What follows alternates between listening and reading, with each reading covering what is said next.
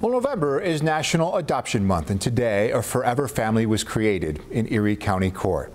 Hillary Banis has been caring for 4-year-old Nicholas since he was an infant, and today she officially adopted him, becoming his forever mom. Hillary's family and friends all came to Erie County Court today to help her mark the important day. She says she's been waiting for this moment. I just feel so grateful and so lucky that I have this amazing little boy in my life, and he's going to be in it forever. For all being there for us. Representatives from Child and Family Services also there today say Hillary is a shining example of someone who has made a lasting difference through foster care. A sweet moment there this afternoon.